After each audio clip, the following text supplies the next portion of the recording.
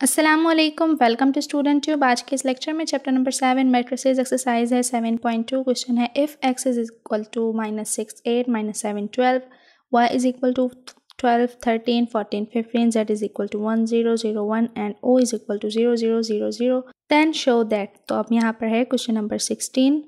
Question number 16 में है y plus z plus 0 is equal to y plus z plus o, sorry o है ये, ठीक है। तो 15 क्वेश्चंस की तरह है। पहले हमें y प्लस जेड फाइंड करना है। y प्लस जेड में सबसे पहले हम y का मैट्रिक्स लिखेंगे जो कि है 12 13 14 15, फिर प्लस z का, तो z का है हमारे पास 1 0 0 1, दोनों को प्लस करेंगे तो हमारे पास आएगा 12 प्लस 1 14 प्लस 0 13 प्लस 0 और 15 प्लस 1, ठीक है।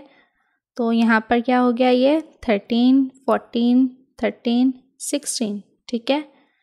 तो अब इसमें क्या करना है, o को प्लस करना है, तो यहाँ पर हो गया y प्लस जेड और फिर प्लस o, ठीक है। तो पहले तो ये लिखेंगे 13 14 13 16, फिर प्लस o है, तो o हमारे पास जो है मैट्रिक्स वो है, सारे एलिमेंट्स उसके हैं 0, सो 0 0 0 0।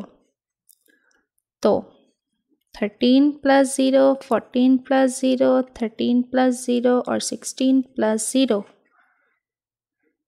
So y plus z plus o is equal to 13 14 13 16, ठीक है। अब दूसरा भी जो है वो भी यही आना चाहिए, तो इसका मतलब कि दोनों जो इक्वल हैं प्रूव हो जाएंगे, ठीक है।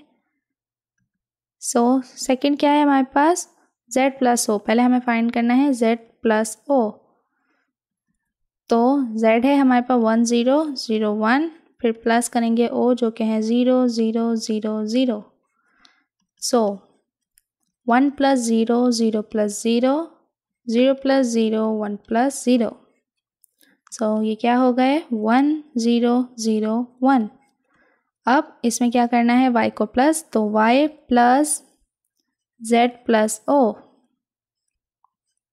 सो y क्या है हमारे पास 12 13 14 15 प्लस z प्लस o यानी कि 1 0 0 1, तो दोनों को प्लस करेंगे 12 प्लस 1 14 प्लस 0 13 प्लस 0 और 15 प्लस 1, ठीक है।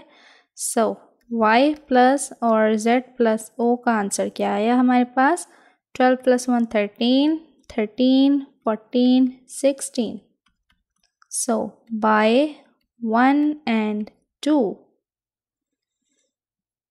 y plus z plus o is equal to y plus z plus o, proved, ठीक है। तो आई होप कि क्वेश्चन आपको अच्छे समझ आ गया होगा। मज़ीद एक्सरसाइजेज एंड क्वेश्चंस के लिए चैनल को करें सब्सक्राइब और साथ ही अपने क्लासमेट एंड फ्रेंड से शेयर भी ज़रूर करें। मिलते हैं नेक्स्ट वीडियो में, तब तक के लिए अल्लाह हाफिज़।